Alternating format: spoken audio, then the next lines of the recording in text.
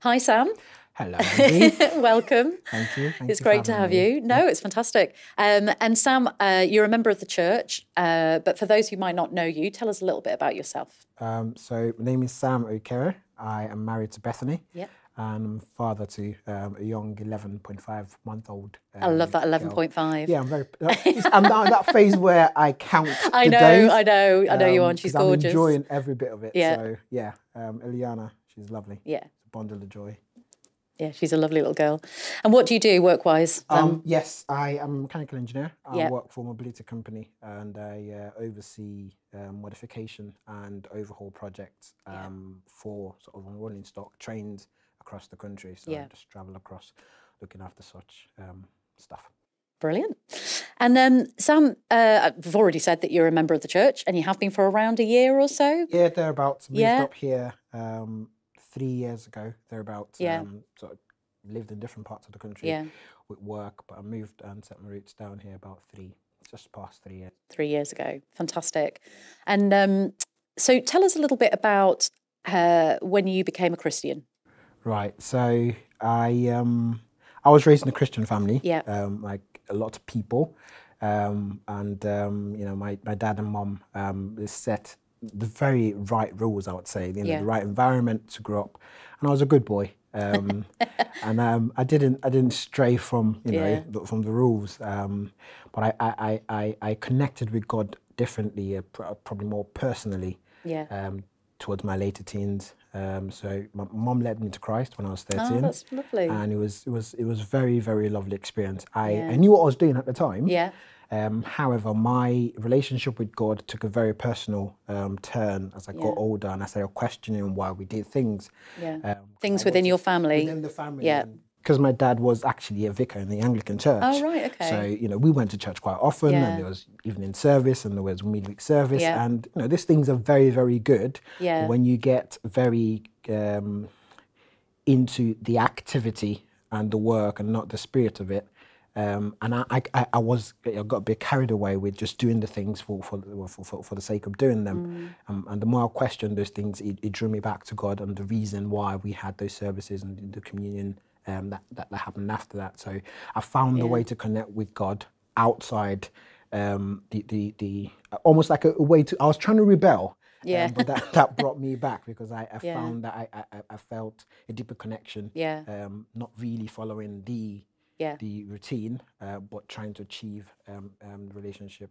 So it's fair to say that you were finding a relationship outside of your parents and maybe the structures or even what you felt were a slightly restrictive sense of having a relationship with God and finding your own personal relationship with God. Is that fair to say? Yeah, and I think the restriction was I almost put those restrictions on myself because Right. the structure is good, Yeah. but I became more concerned with the With structure and the that than timing of actually a it personal rather than relationship. personal Yeah. relationship. Right. And I fell out of love with the whole thing. Yeah. And in my rebellion, I found Yeah. the love of God. Oh, I love that. In my rebellion, I found the love of God. I love that. So tell us the difference that being a Christian or having a relationship with Jesus makes to you in your life. It's the relationship. That's Yeah. that's, and I don't mean to just repeat that word over and over No, again, it's but good. it is the relationship. Yeah. That relationship with God it's just made a difference in the way I look at things and the way I approach things. I do my very best to be the best at anything I do. Yeah. Just pursue excellence, and because of almost my expectations are to please God regardless of what the activity is, Yeah. and I try as much to strive for that, and so it it almost allows me not to get tied down to the earthly expectations Yeah. of whatever activity it is, Yeah. and allows me to almost try to please God in whatever it is. And the benefit for me is that because I try to do that, almost you go above and beyond most times Yeah. for whatever you do, and Yeah. people notice it. And when people notice that, for me, that's almost the unique opportunity to share my Yeah. faith with them because they ask, and kind of say, yeah, I'm Yeah. doing it because Because they see a difference in you. and so Yeah. that difference, almost God Yeah. provides an opportunity for me to talk to people, Brilliant. because they see that you seem to be driven by very different objectives. Right. Yeah, That's amazing. yeah. Well, Sam, thanks so much for coming and sharing with us a bit of your story today. Thank you very Thank much you. for having me. So I really love what Sam shared with us this morning.